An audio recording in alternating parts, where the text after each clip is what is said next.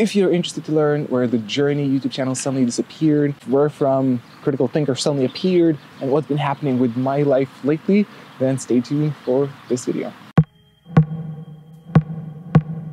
Hey Critical Thinkers, that is actually how I am planning to start to refer to you guys and women, everyone in between as my audience, because that's the direction I decided to focus on. And obviously there's a story with that. But if you're interested in that story, I'm inviting you to grab a cup of coffee, tea, whatever is your preferred drink, whiskey, and sit down with me and let's dig into the story. So, energize ourselves and continue. So some of you reached out to me and asked me with concern, so where did the Journey YouTube channel disappeared? And I'm thinking maybe some of you don't even know that the channel was there to begin with. So I'll quickly recap what's been happening lately, this pretty much last year. At the end of previous year, so that's 2019, after I came back from training at SBG Ireland, the mixed martial arts gym, I trained there for 3 months, trained at MMA before. Pretty much I trained a lot, martial arts a lot, and as most of you know, I trained martial arts for more than 15 years in general, in total. And after I came back to my country, Lithuania, where I'm at right now, I realized that I started to lose passion for martial arts, which was such a big part of my life. And there's many reasons why that happened, and I made a bunch of videos on this channel about that. But long story short, I just, eventually I decided that martial arts are not as intriguing to me anymore as much as it used to be. And funny enough, that's where my source of income was. That was the Martial Arts Journey YouTube channel, which was basically about applying critical thinking into martial arts and documenting my journey, how I do that. As I realized that I lost my passion for martial arts, at least at the moment, I realized also that it's not something that works with me. Or to explain it in other words, I'm kind of a passion-driven person. I feel like it's important for me to have a passion, a bigger goal to pursue. And beforehand, it was spreading critical thinking through martial arts, sharing my journey, learning from the mistakes I did, documenting them. All of that meant very much to me, and I think I managed to create sort of a global impact with my journey, with my story in martial arts journey. But then when I realized that my passion for martial arts is decreasing, I had to ask myself, so what do I do next? Because one option was to just keep pumping footage about martial arts into martial arts journey and just kind of pretending that it's fine. But as I said, it's not really something that I would be okay with. So that led me to understand, okay, I need to find what I'm passionate about besides martial arts. And as I mentioned, it's so important for me. It's kind of one of the core aspects of my life is trying to create significant value in the lives of others. And so I went on this journey to ask myself what that could be. That led me to create a new channel, The Journey, which some of you were following, and it was kind of a lot of experimenting there. I made a lot of vlogs, recapping various stories, and it was a lot of things like this, like sitting down and just talking to you and just exploring my stories and exploring what I am passionate about and what's valuable to you, like kind of that synthesis of my passion and the offering of value. So where my passion could provide more value to you. So I made a lot of videos like about yoga and some about Aikido again, and I tried so many different things, and eventually I started to realize that some of those got they got a fair amount of attention, like a bunch of people watched them and appreciated them, and I think some of the people started to like the channel, The Journey, but there was a feeling in me all the time that was nagging me that the channel did not have a clear direction. It was more kind of my personal exploration of trying to discover what value I could provide to others. It was kind of a process documented, but there was no clear direction aside from that, which is also like a vast, searching for your kind of quote-unquote purpose is such a vast thing to look for. Eventually I came to this significant moment, which is again recorded in a video, which is called I Realized I Lack Education. As I was exploring what I could give to people or what I want to give, I came to a conclusion that, holy crap, I am not a master, I'm a master of none. You know, beforehand I was like an instructor of Aikido for many years, and I was a yoga instructor, and then I moved to becoming martial arts journey guy. You know, the YouTuber who's documenting his journey, but that's like not really mastery, but that was my field. And suddenly I dropped Aikido entirely. I dropped yoga. I dropped my spiritual teacher status. And now I put aside the martial arts journey YouTube channel. And then suddenly there's that question of, okay, so what's left? What can I offer? And there was kind of a little bit of a crisis. Like, it wasn't like a significant crisis where I was like emotionally shaken, but there was that consideration. So crap, okay, I don't really have a strong base to offer something to others. So my first instinct was, okay, I need to just go wild and become mad about learning. Actually, one of the books I read at that moment was a book written by Cal Newport, So Good You Can't Be Ignored, which promotes that it's a mistake to try to give something that you don't have. Basically, like kind of like a simple notion, right? A mistake I did many times in my life, and I'm still, you know, kind of capable of doing that mistake. But that book really resonated with me, which said people will value by how much value you will create for them. Actually, that's my phrase, but that's kind of what the guy said as well. It's one of my favorite phrases. But then he promoted that you need to invest as much as you can into becoming the expert of your field, and then you share that thing. So also, at the beginning of this year, as I was just starting the journey, the YouTube channel, I read a bunch of books, and one of them was Seth Godin's, a famous marketing expert, which actually made a couple of videos about him on this channel.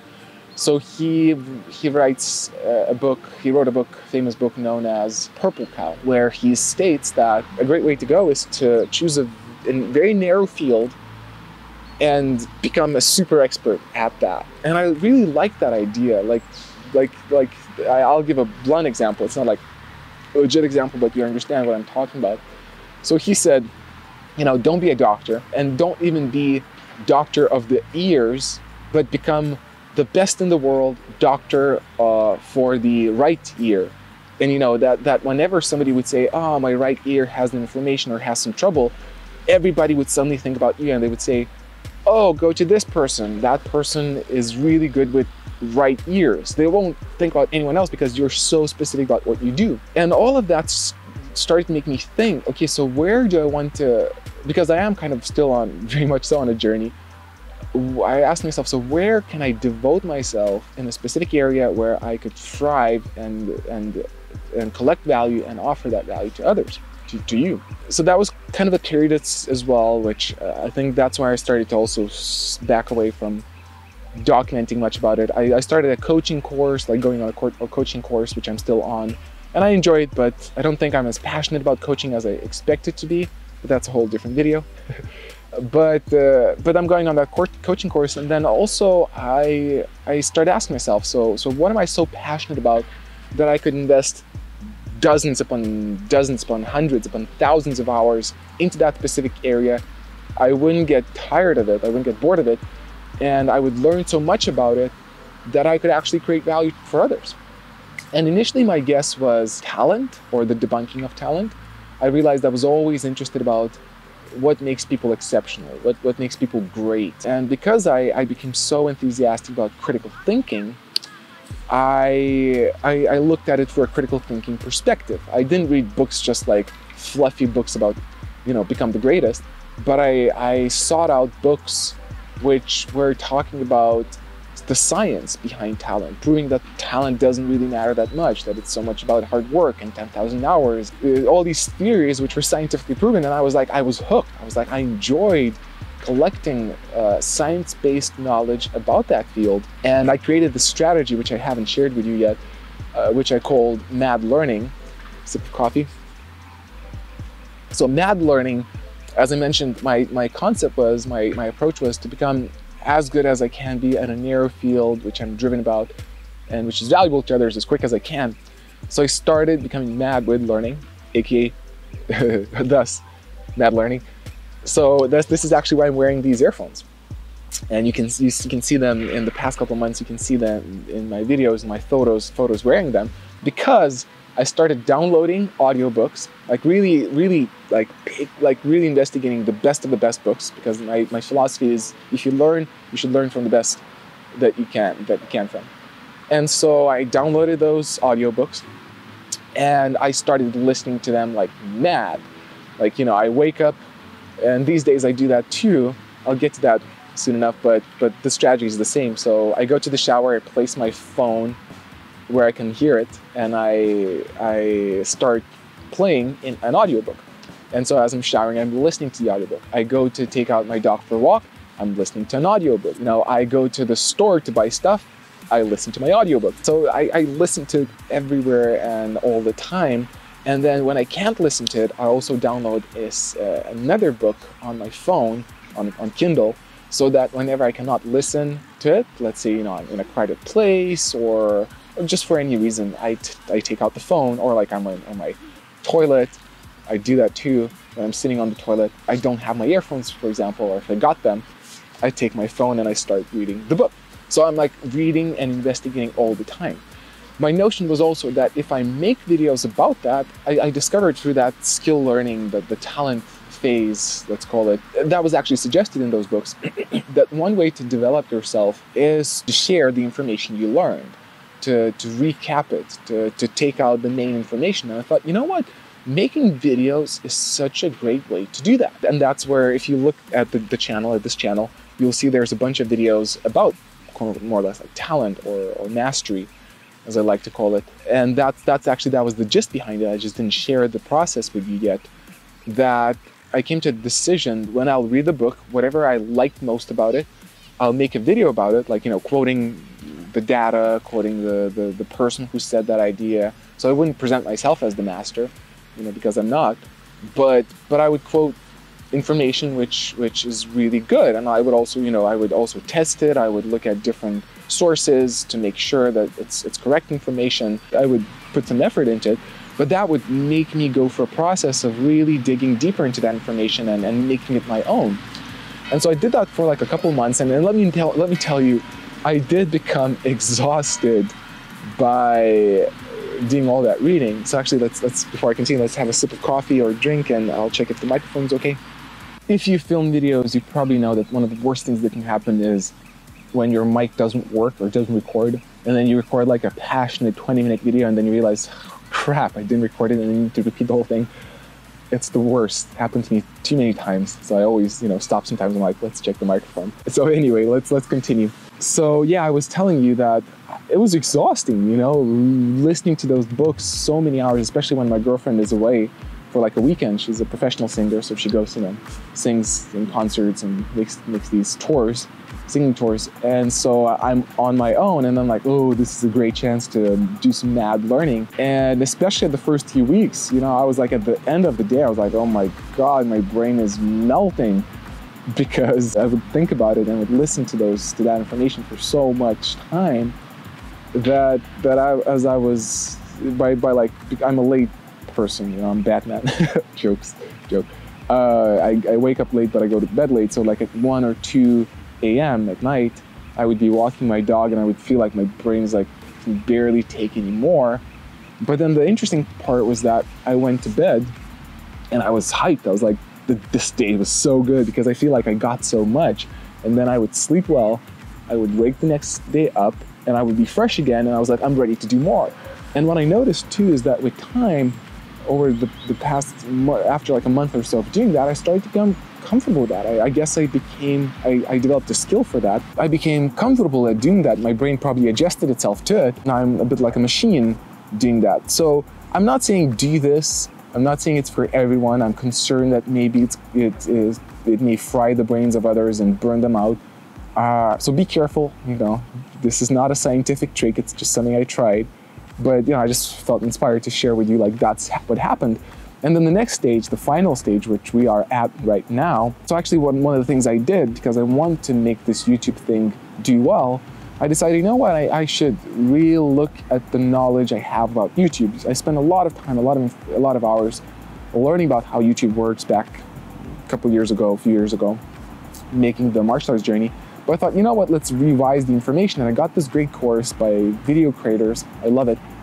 I'm not, they're not paying me, but you should just go check it out if you're into YouTube stuff. It wasn't like something mind-blowing and new, but I looked at it And it reminded me of some important aspects. And one of them was questioning, who am I specifically making my video to, which is kind of a basic marketing question, but that reignited my process to ask that. Like, so who's my audience? Who am I making this video for? And I went through this long and intensive process, just writing, answering questions. Who am I making these videos for? And suddenly I realized, there are actually a couple of themes which keep reoccurring. And one of them was mastery at the time, but the other one was critical thinking. I realized critical thinking is still important to me. And then that's the moment when everything started to connect. Because, critical thinking was important for me, and it's already something I'm in touch with through the martial arts journey. It's kind of a bridge between my work, and it's something I love. And it's something also because I do want to create that significant impact on a global scale, a positive impact, obviously. I asked myself, so is that useful to others? And I realized, critical thinking is absolutely useful. It could be such a game changer for so many people. So many people lack critical thinking. I lacked critical thinking like a decade ago, like badly. I believed in spiritual stuff, and even 20 years ago, even worse. I believed in superpowers and ghosts and stuff. And now, I'm a much better critical thinker than I was, and critical thinking changed my life. It made my life much, much better. How I perceive the world, how I perceive information. And I thought this could be such a worthwhile goal to promote critical thinking, and to not run around the place everywhere. And that also answered me a question which I posed to myself, asking myself, what's my connective tissue? That was my question. I realized I'm interested in many different things. I'm passionate about quite a few subjects, but I thought, what's the uniting, connecting tissue which unites it all? And the answer came to me as well. Critical thinking is that. Critical thinking applies to so many subjects which I'm interested in, and it kind of connects them. And I started thinking about it more and more. And I actually wrote a question to Matt Thornton, who you might know. He's a great critical thinker. I wrote a message and asked, do you think, because that's the question I posed to myself, do you think that critical thinking makes people better? More caring, less biased? And we had a discussion, we don't have the data to support it, but it seemed to both of us that it does. And for me, that was like a sign, like, holy crap, this could be it. This subject, promoting critical thinking, making critical thinking more accessible and more popular, could have that global positive impact with years and obviously a lot of work and a lot of thought put into it. It could lead to that result that I'm searching for. And that's when it hit me, and I was like, holy crap, I have to do this. This is it. And so that's a bit of my character, that's a bit of my flaw. Sometimes when I come to a big realization, I just go and do it. And I know it's not the best way, but I thought about it for like a few hours, and then everything clicked to me. I was like, I'm doing it. And then I just renamed the channel, the channel, The Journey. I just renamed it to Practical Critical Thinkers. Now, giving you a heads up, I got a bunch of feedback that I agree with, that Practical Critical Thinkers is not the best name. It's a bit too difficult on the tongue. That Critical Thinkers is enough. It just rolls off the tongue, and I noticed people saying to me, the channel was initially Practical Critical Thinkers, but then I noticed people would tell me, oh, I saw you started the channel Critical Thinkers, and I was like, oh, they left out the word critical. And then I got the feedback, and I realized, you know what, you're right. I made a vote, and I realized, yeah, everyone is saying Critical Thinkers is better than Practical Critical Thinkers, so thus I renamed the channel. The idea behind it is, I'm a believer that it's better to make mistakes and learn from them early on than later. If this is going to become big, and then I change the name at the end of the day, at a later stage, it may have much greater impact than now. So I just went on and improved it, and that makes me say, if you ever have feedback from me, I love good feedback. Hit me, write me a comment, let me know what you think, what's missing, what could be added. Yeah, just tell me everything. I really appreciate hearing feedback. So yeah, and that feedback made me rename the channel Critical Thinkers, and now we're here. So basically recapping, I'm going through that same process of mad learning. So I'm listening to lectures about critical thinking, for hours upon hours every day. I'm reading about it, I'm thinking about it, and I decided to do the same process which worked for me with mastery, with the subject of mastery. So I take critical thinking, I find subjects which are fascinating, and then I start to recap them and make them into videos so other people would get to know the information that I'm learning, and that I would also become better at that information, that I would, it would sink into me better. So it's kind of still a journey. It's kind of a practical, I got used to saying that. It's kind of a critical thinking journey. So yeah, so it's still a journey. And the very last point I'll make today in the video, there's going to be more. I got also feedback that because I became so focused on making those videos about, just about that subject, quoting others, some of my viewers started to miss me. Surprisingly, I was like, "Oh, really? You missed me? You didn't see that coming?" And then, yeah, so some of the viewers said, "So where will we see you still talking to the camera? And will we see still your journey?" And I was also encouraged by my coach, I'm being coached these days by a great coach. She said, that the same thing, like people are following your journey. They're interested in your journey. So why would you stop showing your journey as much as you show the stuff you learned? And so I do commit. I realize that's a good point. So that's why I'm making this video, and that's why we'll need more videos, maybe less, not as long. But yeah, videos where I just talk to you and let you know, how's this journey going? How am I developing and what I'm learning about critical thinking? What are the challenges I'm facing along the way? What are the realizations? And what's the progress? Just like everything, share the depths of my soul and heart and mind. So that's kind of the story. That's how the journey disappeared and critical thinkers appeared. I hope that includes you better now, and you'll see what this is about. I wanted to say thank you so much to everyone who followed the journey and supported me through the way. It means the world to me. It was kind of a difficult process for me to question the hell out of everything that I believed in, and allowing myself to be in that space of unknown. And some of the support I had from some of you really helped that journey. And I hope that this journey of practical thinking, practical thinkers, is exciting to you as well, and you'll go together on this journey as well with me. And as I like to say, the slogan I created for this channel is, we'll create a culture of critical thinking together.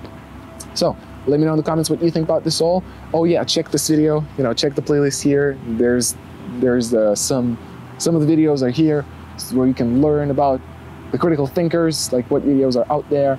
And I'll connect up with you soon. And again, let's keep on creating a culture of critical thinking together. Thank you.